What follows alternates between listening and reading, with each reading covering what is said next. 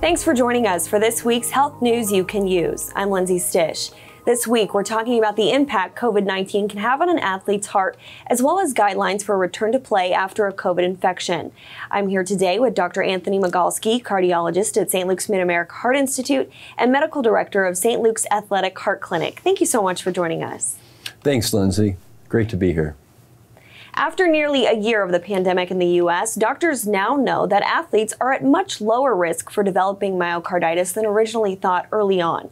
Caused by a viral infection, myocarditis can weaken the heart and lead to heart failure or sometimes sudden death. But there are still many important things to know about COVID-19's impact on an athlete's heart.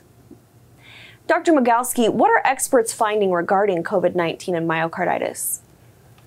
Well, as you know, when we first started out, there were some papers and studies and reports coming out that COVID affected the athlete's heart in a disproportionate number, a very high number of people.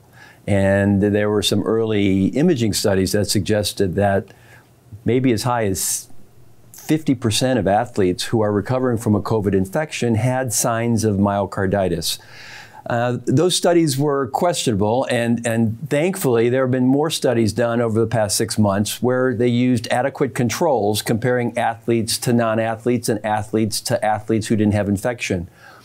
And the news is much more positive in that the number of athletes who have evidence of myocarditis after a COVID-19 infection is much lower than thought and probably on par with other viruses.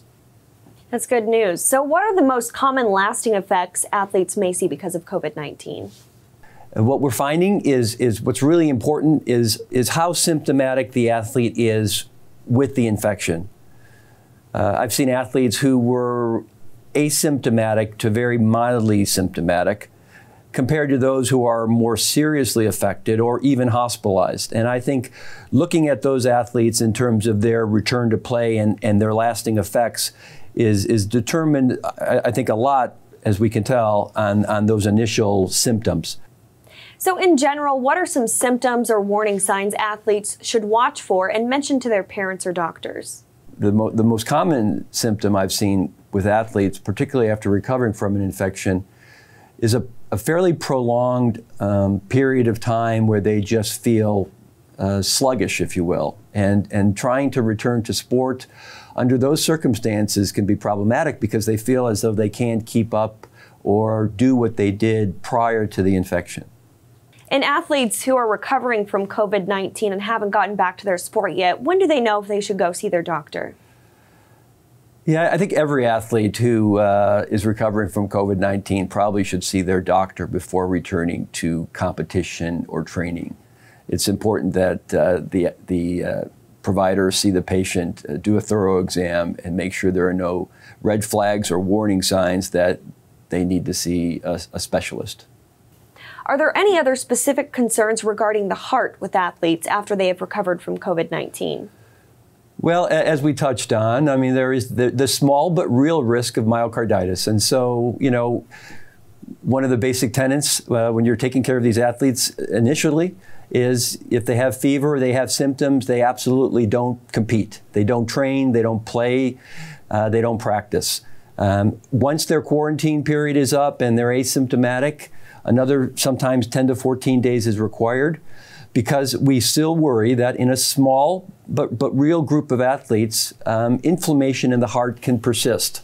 And in those cases, we worry about arrhythmias, we worry about decreased heart function, and in rare cases, we worry about sudden cardiac death.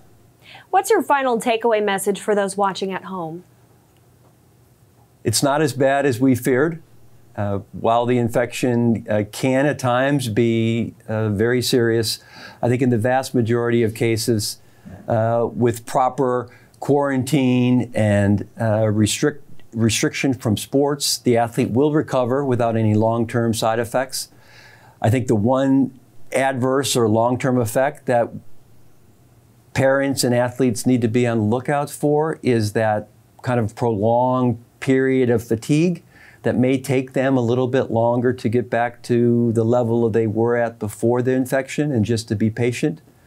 And then finally, if there are any lingering symptoms or concerns, reach out to your primary care doctor or us, and we'll be happy to help in any way we can. Thank you again, Dr. Magalski, for joining us. Thank you, Lindsay. If you'd like to find out more about our Athletic Heart program, visit stlukeskc.org/athletic-heart.